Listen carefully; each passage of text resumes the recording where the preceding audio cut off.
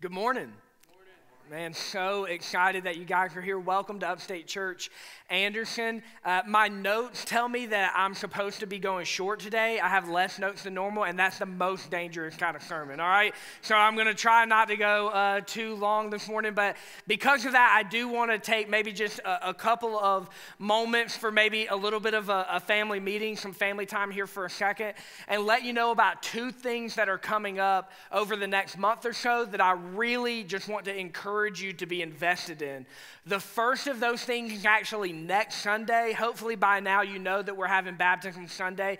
Next Sunday, I just want to celebrate together. There are 10 people who will be baptized here next Sunday. Just an amazing picture of what God is doing here. I hope at this point we're all on the same page about this. But we are about life change at Upstate Church. That's what we're here to see happen. We want to connect people with Jesus because we think that changes everything when people connect with Jesus. And so we have this beautiful picture of that death to life change in baptism that we're celebrating next Sunday. But just a kind of an additional thing about that I want to make sure we're all aware of. People will have an opportunity next Sunday to come, hear the gospel preached, respond for salvation at that service, and actually be baptized right then. We're removing all the obstacles. We're going to have clothes ready for them. We're going to have towels ready. We're going to have absolutely everything that would remove any obstacles. We have people ready to counsel with those people. So here's my challenge for you. First challenge for this morning. If you live in Anderson, if Anderson is your home, you know people who live here in Anderson who don't have a church home and who don't have a relationship with Jesus. I really want to challenge you. Invite them to church with you next Sunday. Bring them. You know someone who needs to know Jesus. Bring them with you next Sunday. Say, hey, we're having an amazing day, just an exciting day at our church. I want you to be here. I'm going to be honest with y'all. Get here early, get a parking spot. It's going to be packed. With that many baptisms, families will be here. It's going to be a full Sunday. I don't want us to miss our opportunity to connect people in Anderson with Jesus. So I really want to challenge you to do that. Maybe you've got family members, coworkers, neighbors. Invite them to come to church with you next Sunday.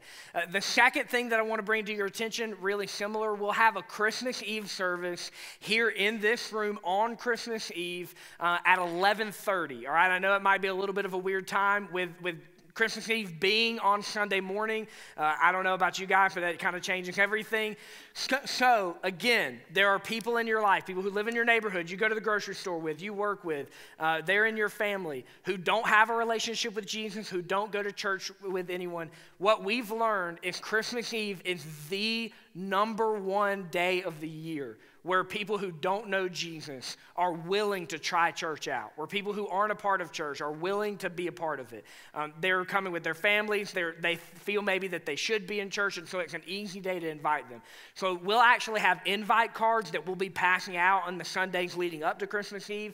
I just really want to challenge you. Go ahead and start asking people who are in your life, who you know, who don't have a relationship with Jesus, so that they'll be here with you on Christmas Eve. I'm so excited about those two things coming up, and I'm thankful that you guys are a part of it. What I'm going to do is I'm going to pray for us really quick, and then we're going to dive into God's word. So let's pray. Lord, I thank you so much for all you're doing in our church.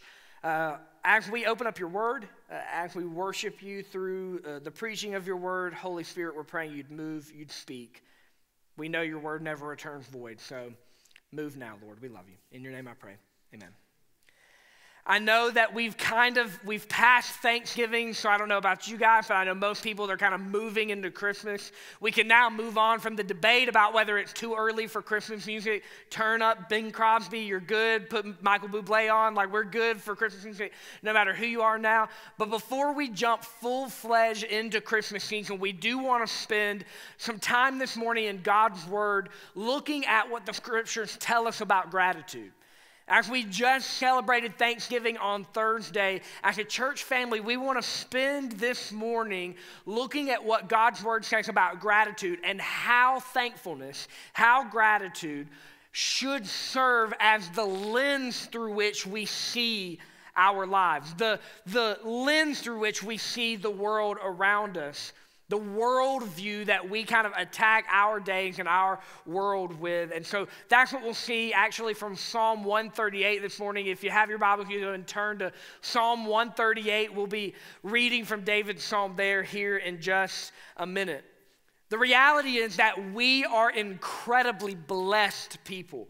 For many different reasons and in many different ways, we are so blessed. We have a lot to be thankful for. Maybe when you think about thankfulness, you think about your family or your friends. Maybe you think about the good things that God has allowed you to experience, or maybe you really love your job, or there's a hobby that you're really passionate about. And you know, man, you can be thankful for those things. I'm thankful for you guys. I'm thankful for our church and the opportunity that we have to have community together. This morning, we will be focusing on Thanksgiving because our gratitude, our worship, our praise, that is what we have to give back to God.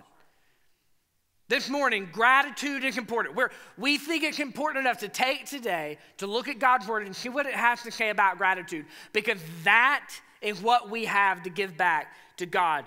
The Apostle James says, every good and perfect gift comes down from the Father of heavenly lights. That means two things. Number one, it means if you have good things in your life, God gave them to you. If there are good things in your life, God is the one who gave them to you. That's what it means. Secondly, it means if God has put things in your life, they are good and perfect. So James tells us every good and perfect gift comes from the Father of heavenly light.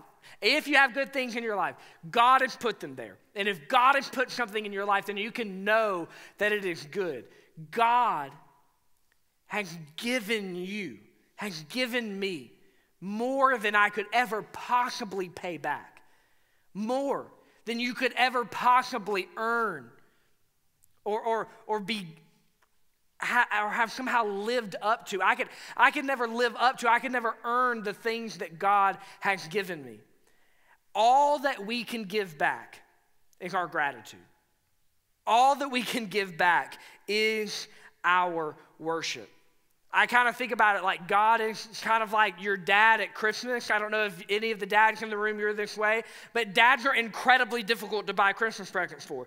What does dad say when you're trying to buy him a Christmas present? Well, what do you want? Oh, I don't need anything. I just want you guys to be here. That's my Christmas present. It's like, no, I'm asking you what I can get you though, right? It's not the same thing. God is like the ultimate dad at Christmas, right? What could I possibly give back to God? What could you possibly get God that he doesn't have? God, the psalmist says that God owns cattle on 1,000 hills, which is just my favorite Bible way of saying God doesn't need anything. God doesn't need anything from us. There's nothing I can add to God that he doesn't already have. So all we can give back to God is our gratitude. All we can give back to God is our worship, is our praise, our thanksgiving. It's what we have to give back to God. I love the way that a song called Gratitude by Brandon Lake says it. Some of you will be familiar. It says, I throw up my hands and praise you again and again, because all that I have left is a hallelujah. I know it's not much, but I've nothing else fit for a king. All that we have to give back to God is our praise, our worship, our gratitude. And so as we read from Psalm 138 and starting in verse 1 this morning, what we will see is that David, the psalmist here, King David, is sharing his sense of gratitude, his lens that he's seeing the world around him, and he's calling us into that same kind of gratitude in our lives. Let's begin reading Psalm 138, verse 1. David says, I give you thanks, O Lord, with my whole heart. Before the gods I sing your praise. I bow down towards your holy temple and give thanks to your name for your steadfast love and your faithfulness. For you have exalted above all things your name and your word. On the day I called, you answered me. My strength of soul you increased.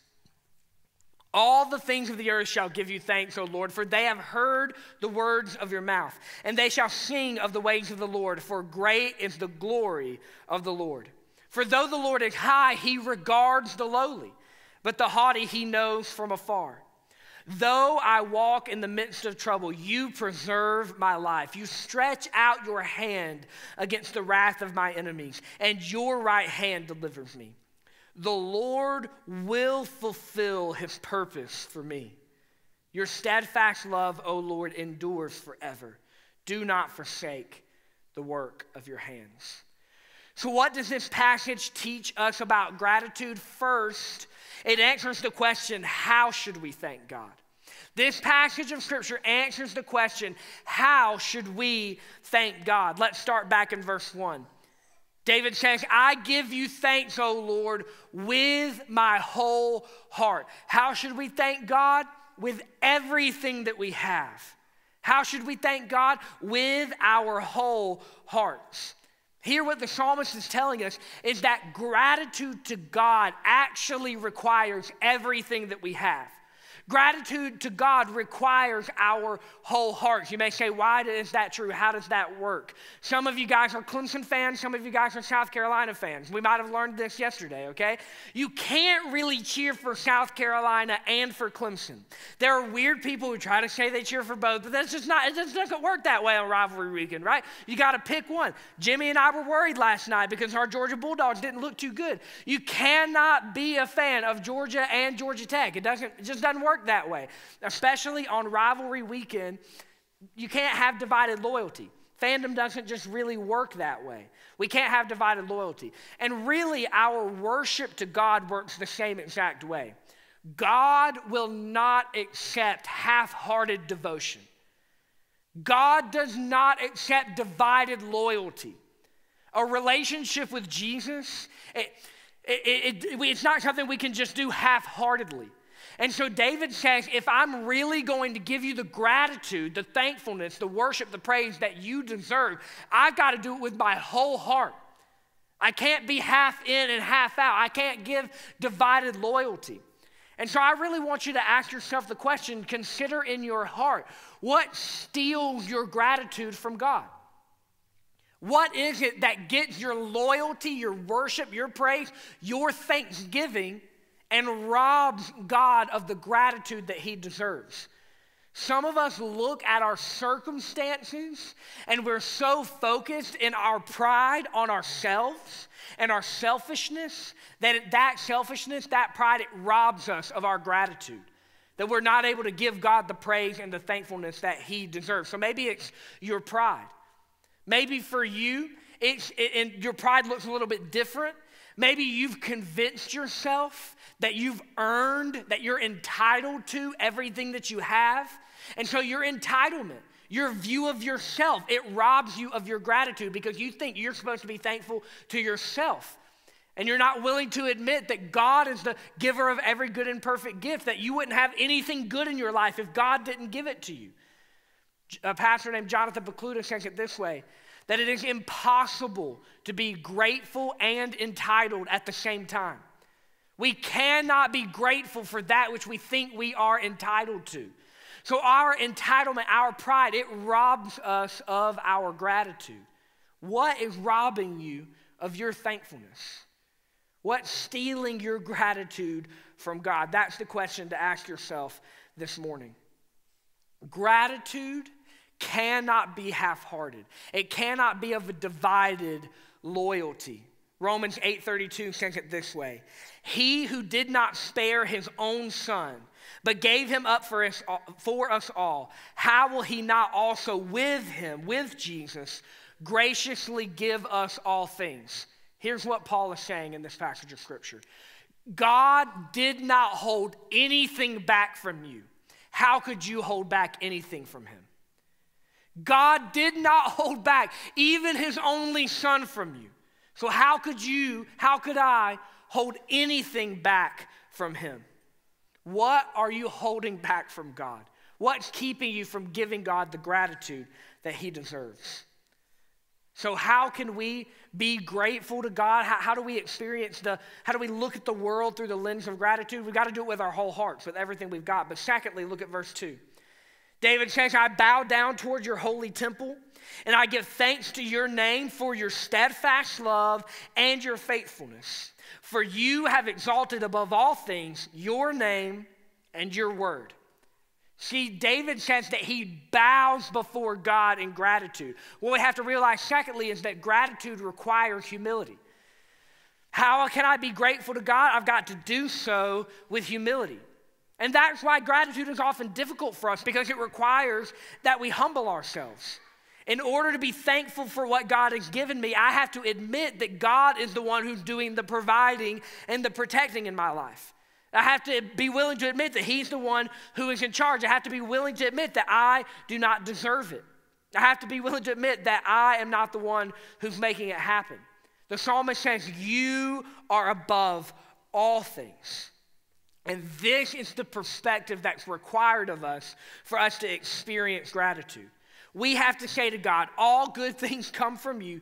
You are above all things. So how can I respond with anything but humility? I cannot be prideful and grateful at the same time. So I've got to be willing to bow myself in humility before God if I'm going to experience gratitude. Seeing God for who he really is humbles us, and that humility causes us to experience gratitude. So why should we thank God? We've got to do so in humility. We do so with our whole hearts, but look at verse 7. Though I walk in the midst of trouble, you preserve my life. You stretch out your hand against the wrath of my enemies, and your right hand delivers me. Lastly, David says, how do I experience gratitude? How do I show God thankfulness? I do so no matter what. That gratitude requires true godly gratitude. Not kind of a wishy-washy, worldly thankfulness, not that kind of thankfulness. A godly gratitude requires that we are grateful no matter what. Here's what I want you to see this morning. If we are only grateful to God when things are good, we're actually experiencing gratitude in our circumstances and not gratitude in God. If we are only thankful to God when he has allowed us to experience things or given us things that make us happy, then we're actually grateful for the gift and not for the giver. We're actually grateful for the things God has put in our lives and not actually grateful to God. Gratitude, true, godly, biblical gratitude, we have to experience it no matter what. That kind of gratitude is rooted in God, in his character and who he is, not just in the things that he has given us. Godly gratitude is thankful even when things are hard. Even when David says he is walking in the midst of trouble. Even when he has enemies on all sides. Even then, he knows your right hand delivers me. You have raised your hand against my enemy. He knows that thankfulness persists even in our brokenness, because we trust in God and not in our circumstances. So how do we trust God? We trust God with our whole hearts. We're thankful to God with our whole hearts, with everything that we have. We're thankful to God in humility. We experience gratitude only when we experience humility, and then we are thankful. We are full of gratitude no matter what. But secondly, I want you to see that this passage of Scripture answers the question, why should we thank God? It doesn't just tell us how to thank God, what gratitude looks like practically. It also answers the question back behind that, which is, why should I be thankful anyway? Why should I be grateful to God? Why does God deserve my gratitude? What this text shows us is that we thank God primarily because of who he is, not primarily because of what he's done. First and foremost, it doesn't mean that we don't thank God for the things he's given us. Of course, we should thank God for what he's done. You have been blessed by God. I've been blessed by God, and we should thank God for that. But this passage shows us we primarily thank God for who he is, not primarily for what he's done.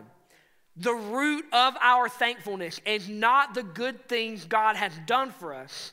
It is the good God that he is to us. Our gratitude is rooted in God's character, in his nature, in his person. And so the way that we know that, the reason that we know that is in this passage of Scripture, all of the answers to why should we thank God are about God's character. They're about who God is, not simply because of what he's done. So, who does this passage say God is? Why should that lead us to gratitude? First, this text shows us that God is glorious, that God is exalted, that he's good. Look at verse 2. For you have exalted above all things your name and your word. David says who you are, your nature, and the things that you've promised me, your covenant, those things you've exalted them above everything else. His name represents who he is. David says, your character, your nature, it is perfect, it is glorious, it is holy, it is good. And God has proven to you that he is good. David says his word, when he says your word you've exalted above all things, he's talking about his deeds, the proof of his nature, what he says and what he does. God is good in his nature, not just his actions. You and I don't just have to trust in what God has done in the past and hope that God will be good to us in the future. That's a faith, it's a gratitude that's based only on what God has done. Instead, I know that God isn't just someone who does good things, but God is good, he's glorious, he's exalted above all things in his nature. And so I don't have to just hope on hope that God will be good in the future. I can know with confidence, standing in faith, that God will be good in the future, not just because it's what he's done in the past, but because it's who he is. I can experience gratitude rooted not just in what God has done, but in his character, in his nature. God deserves your gratitude because he is good. And you can know that that the things that God is doing in your life are good because you can trust that he is good. John Piper says it this way: God is always doing 10,000 things in your life, and you might be aware of 3 of them. God is doing more in your life than you could ever comprehend, than I could ever understand. God is up to so much more than you and I can see. And we can trust him, not because we will believe off the top of our head that all of those things are good, but because we can trust that God is good right down to his very nature. Why should we experience gratitude? Because we believe God is exalted above all things, that he is good, he is glorious, he is righteous, no matter what our circumstances say. So we thank God because he's glorious. Secondly, this text shows us we thank God because he cares for us, because he's compassionate. Look at verse 6. For though the Lord is high, this beautiful contrast in this text. God's exalted above all things, but David doesn't want you to forget. Yeah, it's true that God is exalted above all things. Even though the Lord is high, he regards the lowly. Even though God is above all things, he transcends what we can comprehend. Even though God is above us in such a way that we could never hope to get to him, even though the Lord is high, he regards the lowly. He cares for the brokenhearted. He is close to the sinner. Remember, this is what Jesus is speaking about in Luke chapter 5 when he says, those who are well have no need of a physician, but those who are sick. I have not come to call the righteous, but sinners to repentance. Jesus says he is coming to seek out those who know they need him. Jesus is a doctor. He's a physician who is seeking out the sick, the spiritually broken, the needy, the poor in spirit, as he would say in his Sermon on the Mount. The doctor goes and seeks after the sick. Imagine a doctor who's unwilling to see sick patients. What kind of doctor would that be? You walk into the doctor's office, you have strep throat. I had strep throat as a kid like 100 times. I actually think they said I was a carrier of strep throat. I don't know what that means, but it's not fun, okay? It wasn't enjoyable. Imagine you have strep throat, you go to the doctor, they're like, so sorry, we actually only see well people at this doctor's office. We don't take any sick people, so sorry, you'll have to go somewhere else. You'd be like, shut your doors, what are you doing? What kind of doctor's office, what kind of hospital refuses to see sick people? That's why it exists. Jesus says, you want to know who I am? You want to know my character? I'm a physician. I'm a doctor. I'm here for sick people. And what Satan has done, what sin has done, is it so clouded our vision that we think God is turning away sick people at the door. We think Jesus won't see us, doesn't care for us, is repulsed by us because we're sick with sin, because we're broken, because we don't have it all together. And so in that brokenness, in that darkness that Satan's clouded our eyes with, we think we've got to act like we've got it all together when we come in those doors. Jesus says, no, I've come for people who are sick. I've come for the broken people. You experience healing when you admit you're needy. When you admit you're sick, when you come to God with your brokenness and say, I can't do anything about this, I need you to. Jesus is a physician whose heart is near to the brokenhearted, the psalmist would say, who in our passage here says, regards the lowly, looks for, seeks out, responds in compassion to those who know they're poor in spirit, who are lowly, who are broken, who are sick. Maybe this morning you thought you were too far gone. You haven't experienced gratitude in your relationship with Jesus. Maybe you don't even have one and you're not experiencing any gratitude in your life because you thought that you were too far gone for God. You thought that he was turning away from you. You thought he was angry with you. You thought he was kicking you to the curb, leaving you outside of the door. What this passage shows us is that God's not just good up there in the clouds. He's not just good out there in the world somewhere, but God is good to you. God doesn't just love the world, God loves you. God doesn't just want people to experience his grace, God is extending his grace to you. There's no one too far gone. There's no one too sick. He's a doctor seeking out sick patients, and it's good news for you if you're one of them. So we can experience gratitude because God is compassionate, because he cares for us, because he regards the lowly, and you and I are the lowly. So we thank God because he's glorious, because he cares for us. But lastly, I want you to see we thank God because he's faithful. Verse 8. The Lord will fulfill his purpose for me. I love the confidence, the faith in this statement. The Lord will fulfill his purpose for me. God is faithful. That's what the psalmist is saying. Your steadfast love, another way to translate with this would be your covenant love, your promises, oh God, endure forever. Do not forsake the work of your hands. God will fulfill his purpose for you. God will come through on his promises. When we say that God is faithful, here's what we mean. God will always do what he said he's going to do. God isn't the friend who sometimes shows up 15 minutes late. I know we've all got friends like that. You're like, you said you would be here at 10, but it's 10:17. Like, that's not just late, it's actually embarrassing now. Like, I'm actually upset at 17 minutes. We all have friends who are faithful some of the time. Sometimes they do what they said they're going to do. Sometimes they show up for us when we thought they should. Sometimes they actually come through. Sometimes they come through on their promises, but not all the time. God isn't faithful like that. He's not kind of faithful. He's not sometimes faithful. God will fulfill his purpose for you. God will do the things that he said he's going to do. This is what's amazing about this passage of Scripture, and this is all over the Bible. This is almost always how God describes his faithfulness. God isn't faithful just to some person out there. He's not faithful to just some idea of who he's supposed to be. God is faithful to his promises, to his word. God's faithful to do what he said he's going to do. And so I love the way the pastor at Grace Church in Greenville, he said it this way, I'll never forget, I love this.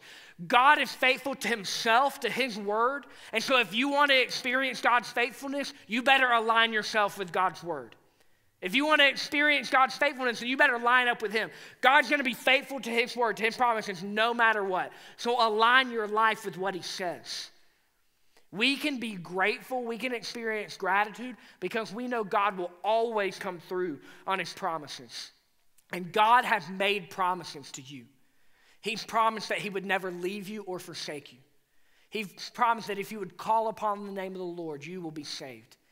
He's promised if you'll submit to him that you can experience his peace that passes all understanding. He's promised that if you will repent of your sin, place your faith in him, that you can experience grace, eternal life with him. He's promised that his work on the cross was enough to pay the price for your sins. He's promised that his resurrection means that you can have new life. And he has promised us that he will come again one day to make all things new, to take us home with him, to experience eternity with him. God has made promises to you, and you can take them to the bank. You can know that God will always do what he says he could do. And if that doesn't cause us to experience gratitude, if the gospel daily reminding ourselves, if that truth, if those promises don't cause us to experience gratitude and thankfulness, I don't know what will. I'll just be honest with you. If that doesn't make you feel grateful, I'd really have you consider if you've actually experienced the gospel for yourself. We can experience gratitude in our lives. Why? Why even when things are hard? Why even when I've lost so much? Why even when things aren't going my way? Why even when I feel broken? Why even when I feel far from God? Why should I still experience gratitude? Because even when all of those things are falling apart around us, the gospel, God's covenant to you, his promises, those things are still true. Why should you experience gratitude? Because God is not leaving you in your brokenness. He's not turning on you in your sin. He's not forgotten you in your pain. He's coming back for you. And you can experience abundant life and eternal life in him and him alone. God is going to do what he said he's going to do. So before we jump into this Christmas season, we've seen that God is calling us not just to be thankful on a day, but to experience a life of gratitude.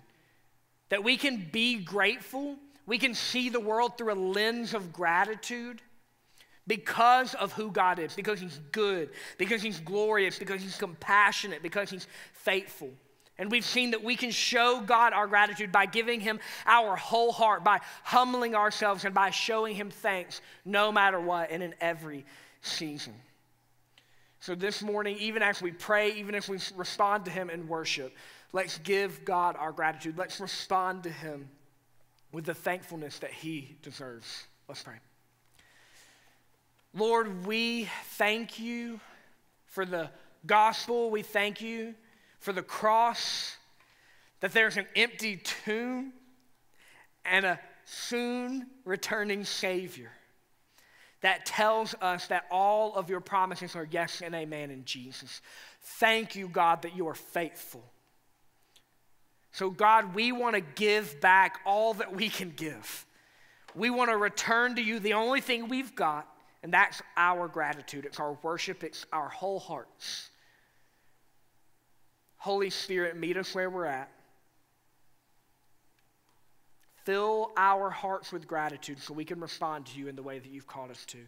Lord, as we celebrate baptism next week, as we celebrate the Christmas season, as we pray this place will be filled with people who don't know you, God, commission us out as missionaries to a lost and dying world who will share this gratitude, this compassion, this love, this grace that you've given us with a dying and broken world around us. We love you, Lord. It's in your name we pray. Amen.